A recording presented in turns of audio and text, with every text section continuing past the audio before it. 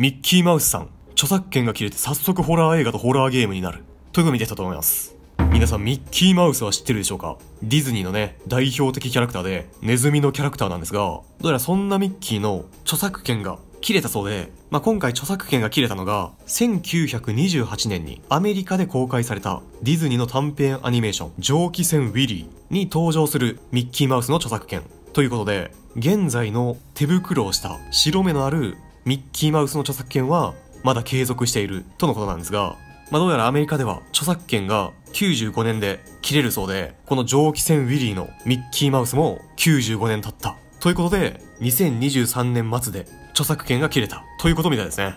で、そんな著作権が切れたミッキーマウス、早速ね、ホラーゲームが作られているようで、こちらですね、スチームで公開されているんですが、インフェステーションオリジンズ蔓延起源というゲームで、リリース予定日は2024年みたいですね。どういうゲームかというと、様々な場所で害虫が大量発生したと考えられていた事態は、はるかに邪悪なものへと変化した。インフェステーションオリジンズは、エピソード形式の1から4人のプレイヤー協力型サバイバルホラーゲームです。あなたとあなたの友人は、これらの謎の侵入者を治療するために呼び出された駆除人です。というゲームらしく、紹介映像を見た感じ、ネズミもね、出てくるんですが、さらにこちらの、よくね、見たことある、おっきいネズミも出てくるみたいですね。もうこの明らかにミッキーっぽい何かを駆除しないといけないゲームみたいですね。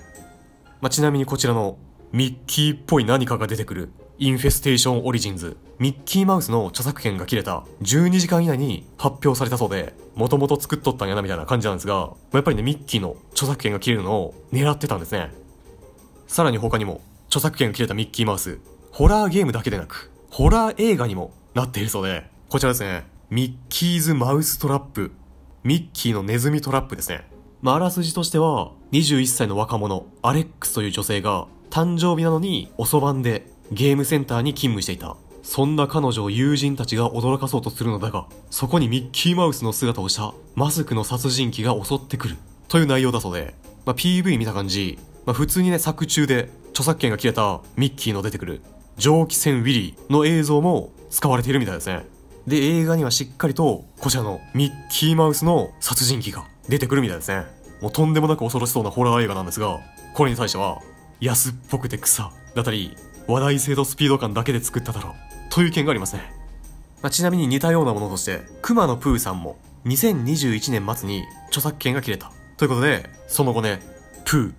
悪魔の熊さんというホラー映画が作られているんですが、もう有名なキャラクターの著作権が切れたら、もう今までのイメージとは真逆の、とりあえずホラーにしとくかみたいな感じなんですかね。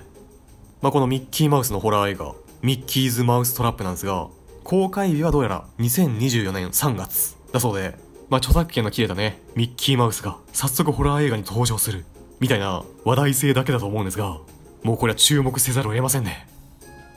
といった感じで、著作権が切れたミッキーマウス、早速ホラー映画だったりホラーゲームになるということなんですが、すごいね、勢いだけで作りました感はあるんですが、やっぱりそれだけね、話題性はあるということなんですかね。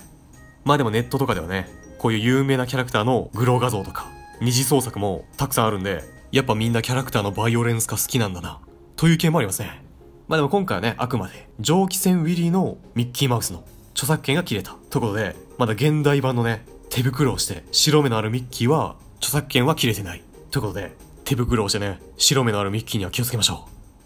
以上です。